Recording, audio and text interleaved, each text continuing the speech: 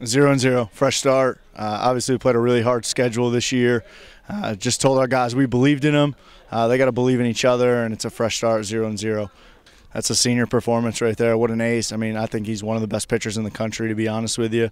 And, you know, he went out and he competed. I thought we played pretty good defense there and just gave us a great chance to win through 3 pitches for strikes and a ton of strikes, got ahead of guys. Just phenomenal job. Can't say enough about Matt's performance.